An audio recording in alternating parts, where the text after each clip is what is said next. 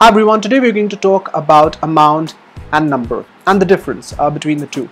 So amount is used with uncountable things such as amount of money, amount of water, etc.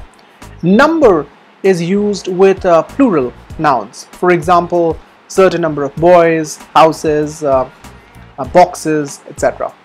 Amount, however, is now breaking into the territory of plural forms, especially when it refers to a collective unit.